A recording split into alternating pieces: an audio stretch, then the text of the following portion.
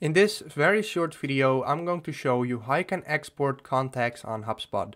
This will actually be very easy to do. So let's get started right away. What you want to do first, go to the top to contacts, then to your contacts over here. From here you can see all the contacts and we can hit actions right here and export view. So this is the option to export the view. We can choose file formats like CSV, XLS or XLSX. Then you can hit export, and when we do that, it will be downloaded on your PC, just like that. And now if we open this up, you can see it is exported to an Excel sheet just like that. This is basically how you can do that in the first way. All of them will be shown on that list.